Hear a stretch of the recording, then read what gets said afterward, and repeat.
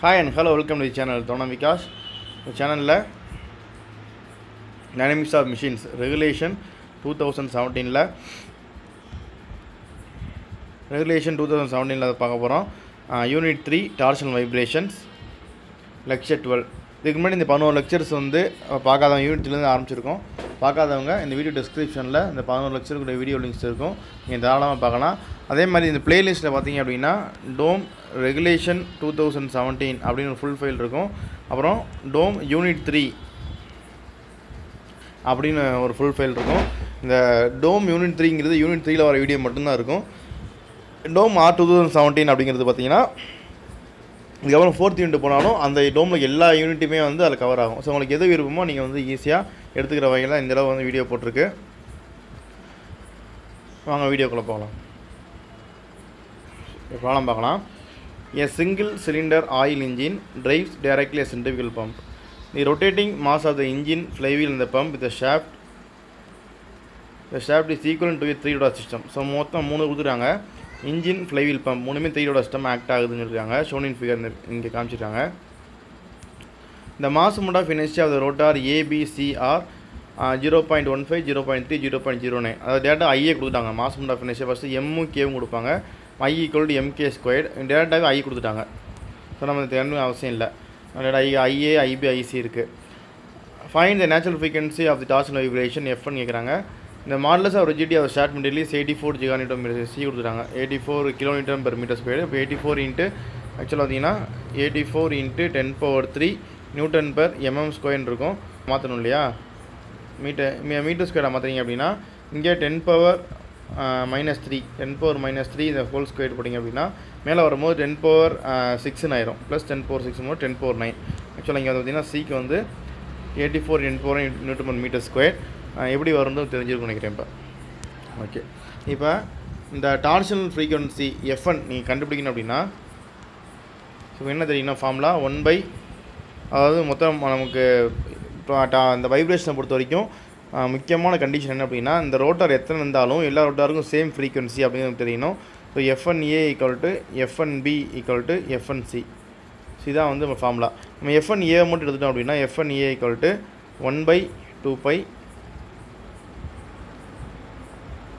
1/2π √CJ/IALA. இதுதான் வந்து formula. So IA இருக்குது, எல்ஏம்னு கண்டுபிடிக்கணும். சின்றது நமக்கு கொடுத்துட்டாங்க. ஜே வந்து π/32 × d⁴ டயமீட்டர் கொடுத்துட்டாங்க. ஸோ எல்லாமே இருக்குது. ஒன்றே கண்டுபிடிக்கணும் ஐஏ மட்டும்தான். சரி, எல்ஏ மட்டும் கண்டுபிடிக்கணும். ரைட்டு. இப்போ எல்ஏ கண்டுபிடிக்கணும் அப்படின்னா 3-rotor பொறுத்த வரைக்கும் பார்த்தீங்கன்னா சிங்கிள் நோட் ஃப்ரீக்வன்சி அப்படின்றதுக்கு பாசிபிள் இருக்குது, 2 நோடு ஃப்ரீக்வன்சி அப்படின்றதுக்கும் பாசிபிலிட்டி இருக்குது. சரி, இப்போ நம்ம ஒவ்வொன்றா பார்க்கலாம். சிங்கிள் நோட் 2 நோடு டிஃப்ரென்ஸ் அப்படின்னு. இப்போ நார்மலாக நம்ம ஒரு ஷாஃப்ட் இருக்குது, இதிலே பார்க்கலாம். இப்போ அதனால் பார்த்தீங்கன்னா இது ஒரு 3-rotor சிஸ்டம் கொடுத்துட்டாங்க.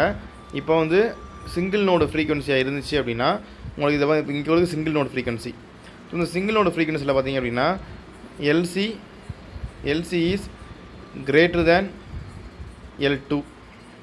இல்லை தெரியும் உங்களுக்கு. LC is greater than L2 R LA is greater than L1. இது ரெண்டு கண்டிஷனில் ஏதாவது ஒரு கண்டிஷன் இருந்துச்சு அப்படின்னா அது சிங்கிள் ரோட்டார் சிஸ்டமாக இருக்கும். இந்த புக்கில் இருக்காது. இந்த கண்டிஷன் திருப்பி நோட் பண்ணி பார்த்துக்குங்க.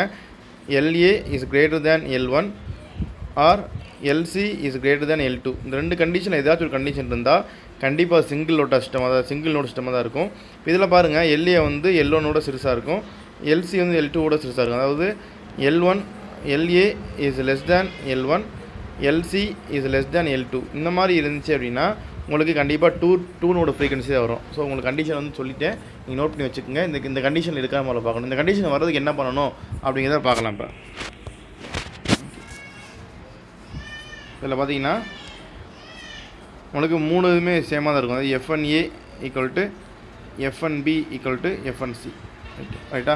இப்போ நம்ம ஏதாச்சும் 2 எடுத்துக்கலாம்.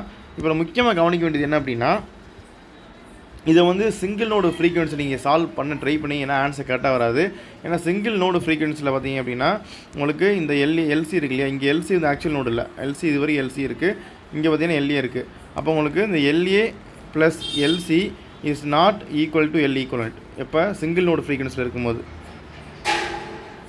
So single node ஃப்ரீக்வன்சியில் LA + LC is not equal to L equivalent. அதே பார்த்தீங்கன்னா 2 நோடு ஃப்ரீக்வன்சியில் பார்த்தீங்க அப்படின்னா LA + இந்த LB plus LC is equal to L equivalent. So இதான் வந்து நமக்கு தெரிஞ்ச ஃபார்முலா. ஓகே, இப்போ single note frequency two note frequency பார்த்தேன். இதெல்லாம் எப்படி வருதுங்கிறத வந்து நான் முன்னாடியே வந்து வீடியோவில் பார்த்துருக்கோம், டெரிவேஷன்ஸ் எல்லாம் பார்த்துருக்கோம். ஸோ பார்க்காத வீடியோ பார்த்துக்குங்க. இப்போ ஃபஸ்ட்டில் பார்த்தீங்க அப்படின்னா இந்த எஃப்என்ஏ சொன்னோம் இல்லையா, எஃப்என்ஏ எஃப்என்சி எப்படி பார்த்தீங்கன்னா ஐஏஎல்ஏ ஈக்குவல் டு ஐசிஎல்சி அப்படின்ற ஈக்குவேஷன் எடுத்துக்கலாம். இப்போ நமக்கு வந்து எனக்கு வந்து எல்ஏ மட்டும்தான் வேணும் அப்படின்னா ஐசிஎல்சி பை ஐஏ அப்படின்ற ஈக்குவேஷன் கிடைக்கும். இப்போ இந்த இதில் ஐசி அப்படிங்கிறது கொஸ்டினில் கொடுத்துட்டாங்க, எல்சி கொஸ்டினில் கொடுக்கலாம், நம்ம கண்டுபிடிக்கணும். ஐஏ தெரியும். ஸோ இங்கே சால்வ் பண்ணிங்க அப்படின்னா உங்களுக்கு இந்த எல்லா ஈக்குவேஷன் சால்வ் பண்ணிங்கன்னா உங்களுக்கு ஐஏ ஈக்குவல் டு 0.6 எல்சி அப்படின்ற ஈக்குவேஷன் கிடைக்குது. அதுக்கப்புறம் வந்து இந்த இதுக்கு செகண்ட் ஐபிக்கு, அதாவது எஃப்என்சி ஈக்குவல் டு எஃப்என்பி அப்படின்னு எடுத்துட்டிங்க அப்படின்னா நம்ம சொன்ன மூணுமே ஈக்குவலாக தான் இருக்கும். அப்போ நம்ம ஏதாச்சும் ரெண்டு எடுத்துக்கலாம். இப்போ எஃப்என்சி எடுக்கலாம், எஃப்என்ஏ எடுக்கலாம், எஃப்என்சி எடுத்துருக்கேன். ஸோ எஃப்என்சிகள் எஃப்என்பி எடுத்துட்டிங்க அப்படின்னா 1 அதாவது இந்த ஈக்குவேஷன் நம்ம வந்து சால்வ் பண்ணியிருக்கோம். இது திருப்பி நான் சொன்னால் டைம் எடுக்கும், அதை யோசிச்சுட்டு என்ன பண்ணலான்னு. சரி பரவாயில்ல, நீங்கள் பார்க்காத வீடியோவில் போய் பார்த்துக்குங்க. அந்த இதுக்கு ஒரு 4 வீடியோக்கு முன்னாடி இது ஃபுல்லாக எப்படி இந்த ஈக்குவேஷன் வந்துச்சுங்கிறத சால்வ் பண்ணியிருக்கோம். ஸோ இந்த ஃபார்முலா மாதிரி நான் ஞாபகம் வச்சுக்கேன். இது வந்து 1/ICLC equal to 1/IB into 1/L1 minus LA plus 1/L2 minus LC. கரெக்டாக இதான் வந்து ஃபார்முலா. இப்போ 1/ICLCங்கிற வேல்யூ என்ன செய்யலாம், எல்சி வேல்யூ தெரியாது, ஐசி வேல்யூ தெரியும். ஈக்குவல் டு ஐபிக்கு பதில் 0.3 1/L1 minus LA. 1.5ங்கிறது L1, LA value தெரியாது. தென் 1/1 மைனஸ் அதாவது L2 minus LC. L2ங்கிறது 1 metre. So அது எல்லாமே கொடுத்துட்டாங்க, கொஸ்டின் கொடுத்துட்டாங்க, அதை அப்படியே அப்ளை பண்ணியாச்சு. இப்போ நம்மளோட ஈக்குவேஷன் அப்ளை பண்ணிங்க அப்படின்னா இந்த 0.3 மேலே வந்துடும். இந்த ஈக்குவேஷன் அப்படியே நீங்கள் சால்வ் பண்ணிங்கன்னா உங்களுக்கு என்ன ஆகும் அப்படின்னா ஒரு குவாட்ரட்டிக் ஈக்குவேஷன் கிடைக்கும். ஸோ எதுவுமே சால்வ் பண்ணல, நான் வந்து நீங்கள் வந்து சால்வ் பண்ண ட்ரை பண்ணுங்கள். ட்ரை பண்ணிவிட்டு நீங்கள் வந்து எனக்கு கமெண்ட்டில் சொல்லுங்கள் உங்களுக்கு எப்படி நீங்கள் டிஃபிகல்ட்டி ஃபேஸ் பண்ணீங்க அப்படிங்கிறத. ரொம்ப சிம்பிளான இந்த இதை பொறுத்த வரைக்கும், வைப்ரேஷனை பொறுத்த வரைக்கும் ரொம்ப ஒரு சிம்பிளான டாபிக் தான் அது. ஸோ நீங்கள் இதை சால்வ் பண்ணிங்க அப்படின்னா உங்களுக்கு இந்த மாதிரி ஈக்குவேஷன் கிடைக்கும். 10.8 LC square minus 28.5 LC plus 15. நீங்கள் உங்கள் கால்குலேட்டர்லேயே வந்து இந்த குவாட்ரட்டிக்கை சால்வ் பண்ணலாம். இந்த மாதிரி ஃபார்முலாம் போட அவசியம் இல்லை, சால்வ் பண்ணலாம். ஸோ சால்வ் பண்ணிங்கன்னா உங்களுக்கு 2 வேல்யூ கிடைக்கும்.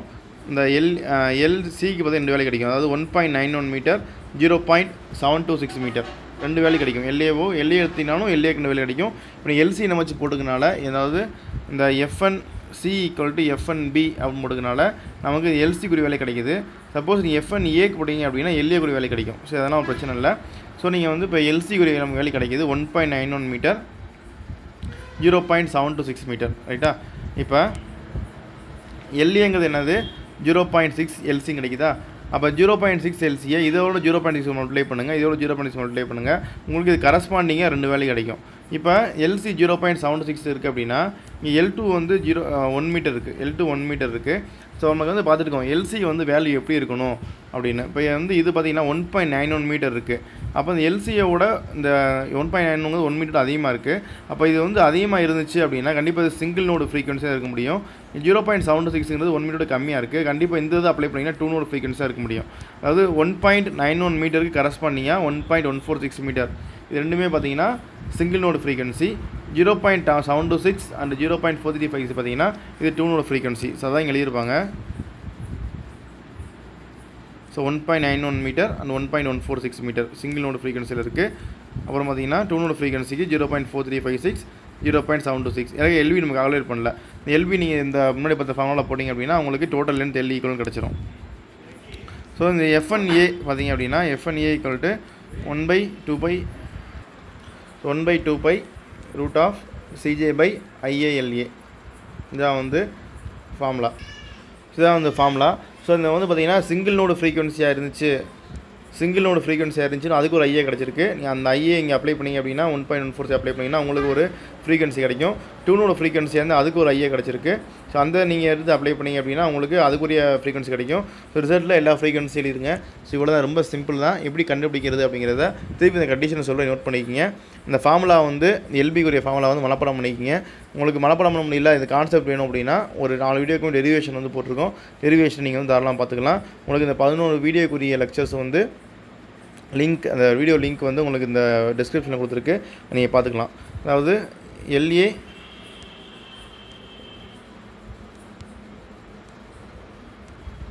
LA is less than L1, LC is less than L2. இந்த ரெண்டு கண்டிஷனும் இருந்துச்சு அப்படின்னா கண்டிப்பாக நீ அது பார்த்தீங்க அப்படின்னா இது வந்து எப்படி இருக்கும், உங்களுக்கு 2 நோடு ஃப்ரீக்வன்சியாக தான் இருக்கும். அதே மாதிரி பார்த்தீங்கன்னா LA is greater than L1, LC is greater than L2. ரெண்டில் ஏதாச்சும் ஒரு கண்டிஷன் இருந்தாலே கண்டிப்பாக என்ன இருக்கும், வந்து சிங்கிள் நோடு ஏதாச்சும் ஒன்று தான் போதும், சிங்கிள் நோடு ஃப்ரீக்வன்சியாக தான் இருக்கும் அப்படிங்கிறத தெரிஞ்சுக்கங்க. சரி, இவ்வளோ தான், ரொம்ப சிம்பிள் தான். இதோட டார்சனல் வைப்ரேஷன்ஸ் டாபிக் வந்து முடியுது. யூனிவர்சிட்டி அந்த இதோட அசைன்மெண்ட்ஸ் வந்து உங்களுக்கு இன்னும் ஒரு 2 to 3 டேஸில் வந்து உங்கள் அசைன்மெண்ட் கொஸ்டின்ஸ் வந்து அப்லோட் பண்ணுறேன். சால்வ் பண்ணுங்கள். சால்வ் பண்ணிவிட்டு ஆன்சர்ஸ் மொத்தமாக இருந்துச்சு அப்படின்னா எழுதி நான் மெயிலில் வந்து ஸ்கேன் பண்ணி ஸ்கேனரில் வேறு ஸ்கேனரில் எழுதி அனுப்புங்க. நான் வந்து அது வீடியோவை போடுறேன். உங்களால் வந்து மற்றவங்களும் பயனடையட்டும். இந்த வீடியோ பிடிச்சி லைக் பண்ணுங்கள். உங்கள் ஃப்ரெண்ட்ஸும் வந்து டோம் படிக்கிறாங்க அப்படின்னா அவங்களுக்கு ஷேர் பண்ணுங்கள்.